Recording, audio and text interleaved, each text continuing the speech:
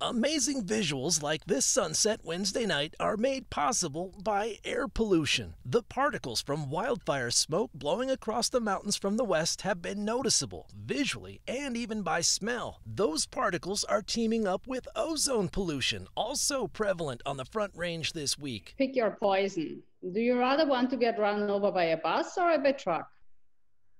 So both are really, really bad for your health. Gabby Pfister studies air quality at the National Center for Atmospheric Research. She says both smoke particles and ozone have short-term and long-term health impacts, mainly to the respiratory system. Ozone is a gas that can easily get into our bodies. And the wildfire smoke has many small particles scientists call PM 2.5 because they are particulate matter that is 2.5 microns or less. That's smaller than the diameter of a human hair. But why we are mostly concerned about small particles is because when we breathe them in, they don't get yet filtered out in our nose.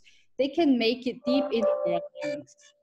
And the very, very small particles can even get all the way into our bloodstreams. Air quality alerts were issued this week because the levels of PM 2.5 and ozone had the potential to reach level 3 out of 6. The Colorado Health Department calls that unhealthy for sensitive groups. But the advice from Pfister: avoid breathing too much of the outside air even if you don't feel the symptoms of watery eyes, scratchy throat, or shortness of breath. She says it's a similar choice to how much unhealthy foods people are willing to eat, despite studies showing long-term health impacts to human health. I cannot forbid you to go to the grocery store, buy soda, and drink your soda.